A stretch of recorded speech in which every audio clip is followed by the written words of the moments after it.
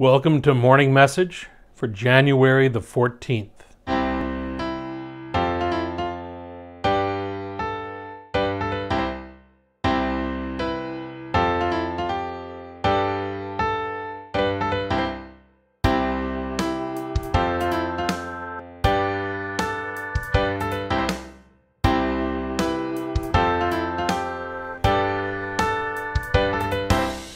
Way back in my late teens, my dad had to go on a business trip to Washington, D.C. And before he left, he asked me if there was anything I wanted him to bring back. And I said yes, the Washington Monument, thinking that that might be a little bit too big for a carry-on or something like that. But he did bring me back a Washington Monument. It was maybe about 2.5, 3 inches tall. It was a replica of the Washington Monument and had a thermometer along the side of it. I remember one time it was sitting there on a table and Dad walked into the room. He picked it up and he looked at it very closely, kind of examining, and he finally said, "Yep, that's about right." And he put the Washington Monument back down. Only Dad could have assumed that his idea of what the ambient temperature was would be more accurate than a mercury thermometer or whatever that thermometer happened to be. I thought of that story this week, I think, because of all of the news that's coming out of Washington, D.C. And, the Capitol building is there.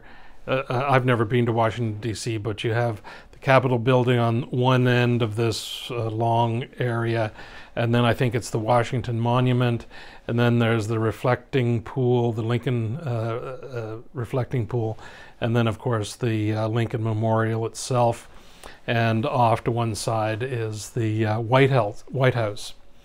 And perhaps for people in my generation, and maybe all of us, I don't know, one of the most significant things that have taken place at the Lincoln Memorial is the speech that was given there by Martin Luther King Jr., the Reverend Dr. Martin Luther King Jr.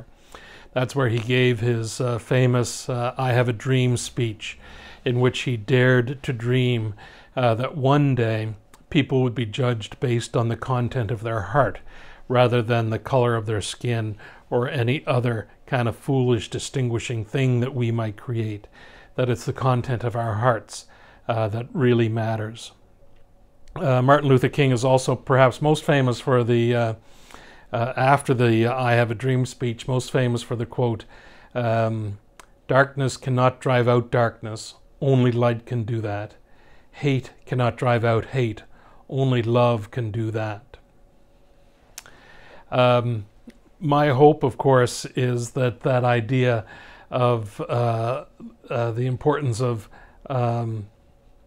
love triumphing over hate is something that will take root once again in the United States, and particularly in Washington, and perhaps in all of the state capitals over this next week as we prepare for the inauguration of Joe Biden and Kamala Harris, and that there is a smooth transition of power from one administration to the next.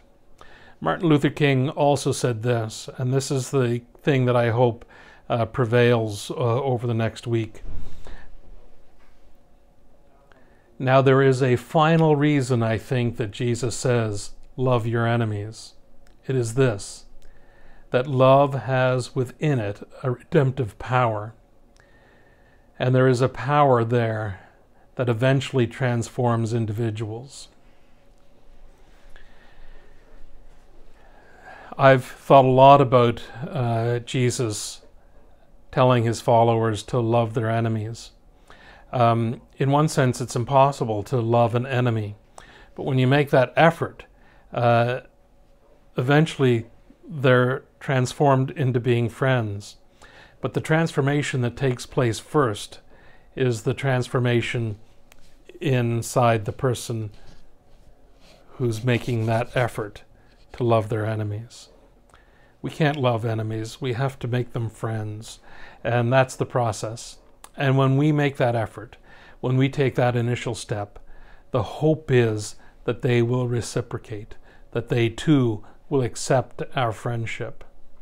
So that's what loving our enemies is all about. It's about transforming ourselves. It's about transforming others.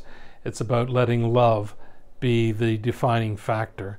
It's about letting love be the content of the hearts of every individual. That's my hope and prayer for all of us today. And my hope is that you can listen to my message today, kind of like you're examining a thermometer, and say, yeah, that's about right.